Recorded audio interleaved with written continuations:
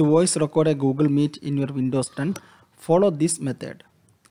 Please note that if you are using a headphone, voices of other speakers won't be recorded by this method. Now, in order to start recording, type in the search box voice recorder and then open the first result, voice recorder.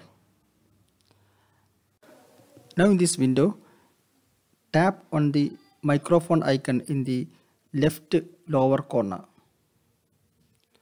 Okay, now the recording has been started. Minimize this window.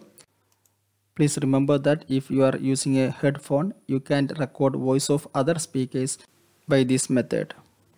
Now, once your meeting is over or once you want to stop the recording, maximize the voice recorder window.